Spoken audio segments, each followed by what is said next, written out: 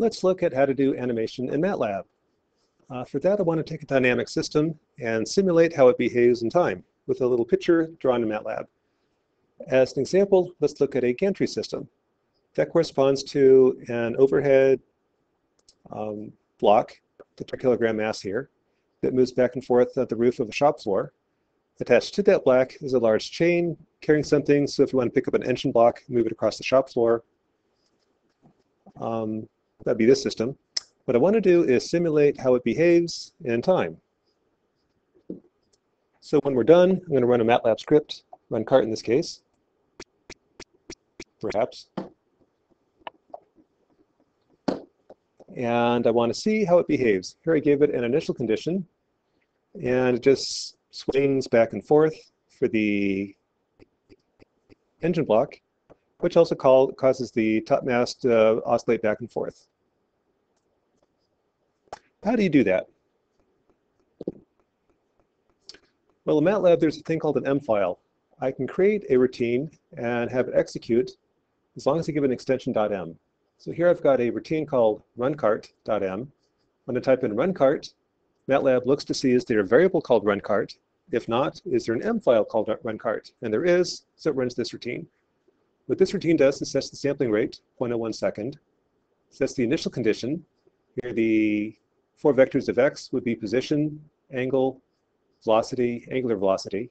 So it's going to start out at 0 position for x, twisted at 0.5 radians, and then I'm going to let it go.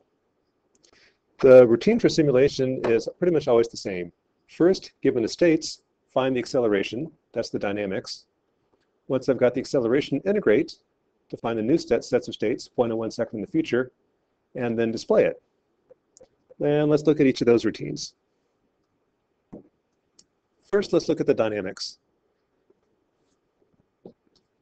To come up with the dynamics, we'll be using a Lagrangian formulation, which you specify the energy in the system, do some math that we'll cover shortly. What you wind up with is eventually the dynamics. Given the states, that's the position and angle, x and theta, I can calculate the acceleration, x double prime and theta double prime. Once into the acceleration, I can integrate to find the position 0.01 second in the future. The dynamic subroutine would execute this set of equations. Here the internal external force is 0. So given theta, I can calculate this term. I'll call that b.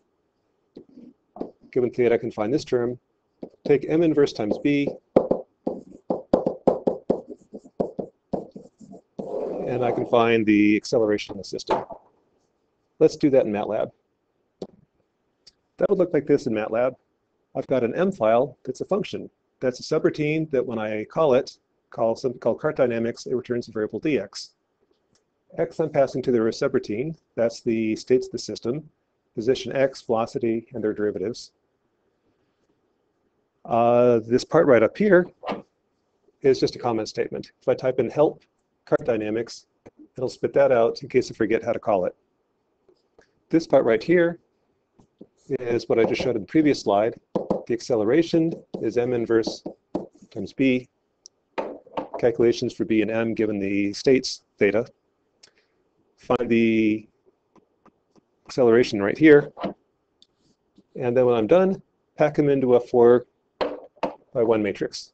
So that dx is the derivative of the input. Derivative of x is dx, derivative of q is dq.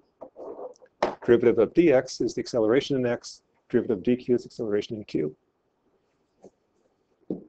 So if I pass it, or call that subroutine, passing it x is 0, theta is 0.5 radians, x dot is 0, theta dot is 0, it returns the acceleration, the derivative of the states. Once I get the dynamics, all I need to do is integrate. To go 0.01 second in the future, take the previous state, say this point x, I know the derivative, extrapolate by dt, and I now have x 0.01 second in the future. So given the dynamics and integration, I can go back and forth.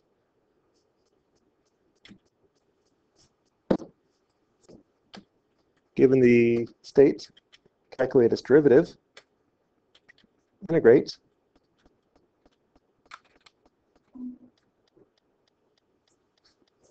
Here we go. Integrate. Come on, guy. Integrate. And I get the states 0.01 second in the future. Repeat. And now 0.1 second in the future. 0.02. 0.03. And so on.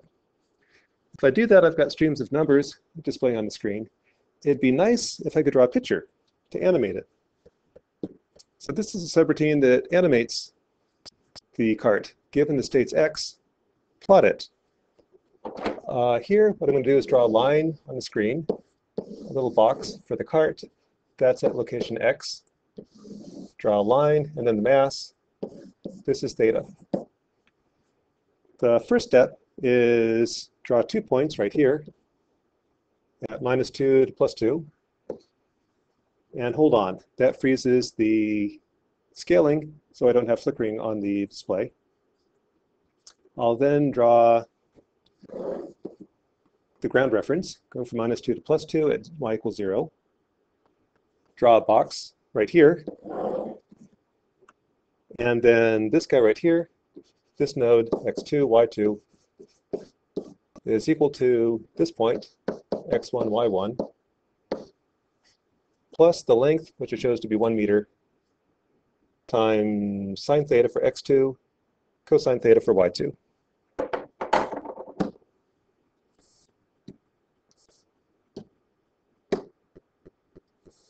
Right there. Plot it all together, and you get kind of a picture of a cart. So what that looks like is if I define my states, again, find the dynamics, integrate, and display it.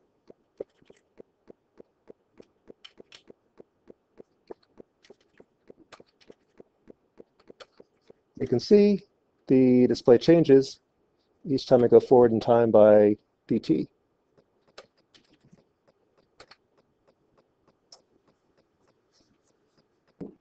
By throwing in this pause command right here, that holds the display for a very short time, 0.01 second. So if I then keep on displaying it, running it over and over again, I get what kind of looks like nice animation. That's what this routine does. Set dt to 0.01 second, repeat 1,000 times, displaying it. And what you wind up with